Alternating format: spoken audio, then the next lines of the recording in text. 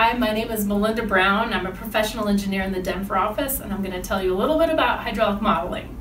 A hydraulic model is a mathematical model of a fluid flow system, such as a water system, a sewer system, or a storm system, and is used to analyze the system's hydraulic behavior.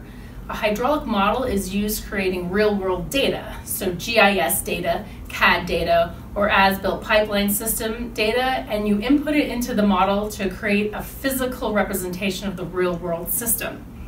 You'd also use topology to represent the ground surface, and system loading data that you would get from your client, so flow metering, water consumption records, telemetered system flows, or you could use estimates from consumer characteristics like population data, land use data, or traffic counts.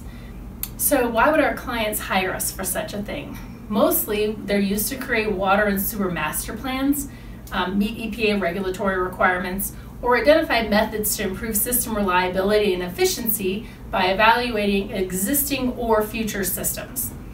The model is used to predict pressures, provide firefighting capabilities, identify bottlenecks, overloaded pipes, poor turnover in tanks or short-circuiting in tanks, identify areas of high water age or closed valves or collapsed pipes, find pressure surges or sewer overflows in your system.